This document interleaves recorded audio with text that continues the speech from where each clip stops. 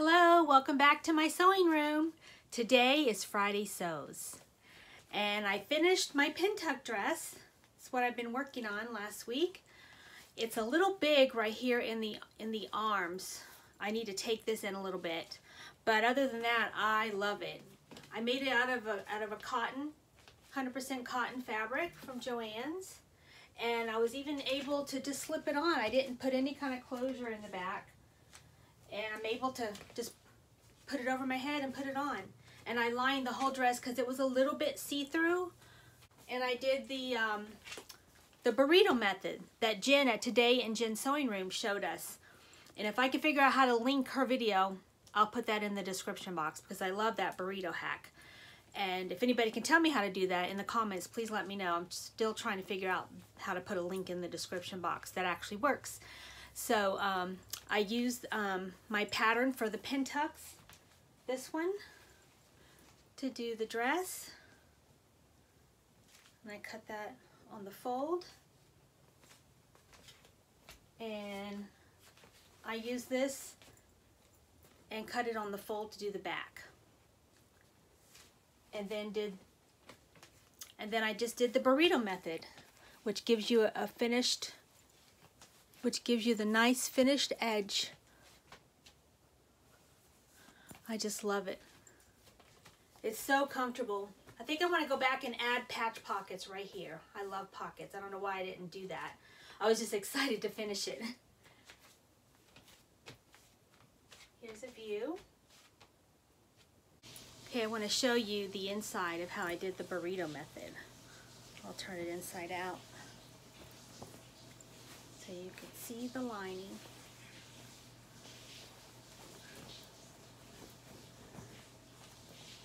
Here's the inside. I did the understitching.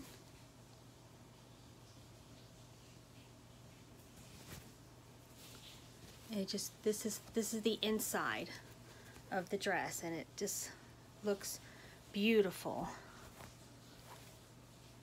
I just did the inside lining with the same fabric as the dress, and it just gives a beautiful finish to the inside. See the sleeves? And this is the inside. And now here's the outside with the pin tucks.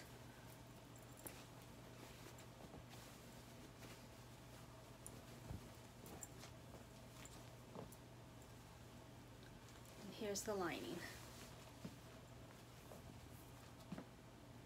That's the lining, and I made the lining a little bit shorter than the dress so we wouldn't see it.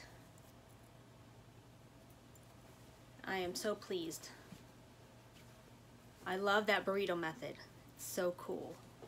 And I even found flip-flops at the Dollar Tree to match my dress. Because in Florida, it's pretty much flip-flop weather almost all year round. Maybe a few days out of the year that you can't wear flip-flops. So perfect little dress to wear around the house.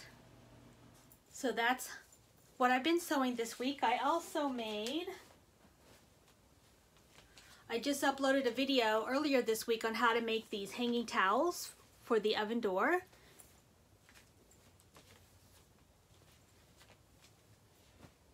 And in the future, I will be making this beautiful blanket for my new granddaughter who's coming in April, at the end of April. So I'm going to sew one side with this beautiful floral pattern and the other side with this minky fabric. I can't wait to make that. So I'll let you know how that goes. I might even do a tutorial on how to do this. And I still want to try and tackle this dress. I haven't made a muslin of this yet to see how it's going to fit me. But I really want to make this using this fabric. So I have those in the plans, and I still want to make more dresses, and I still want to make this. I gotta find some good fabric to make this.